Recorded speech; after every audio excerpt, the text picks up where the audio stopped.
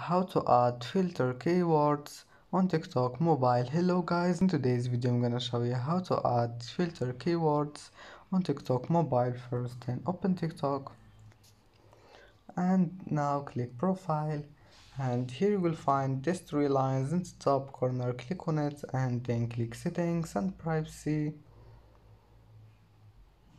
and now click privacy and then comments, and here you will find filter keywords. Turn it on and then click add keywords.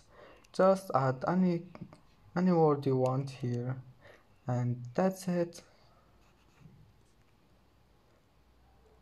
And that's it for today's video. If you like this video, don't forget like and subscribe, and thank you for watching this video until the end, and see you in the next video.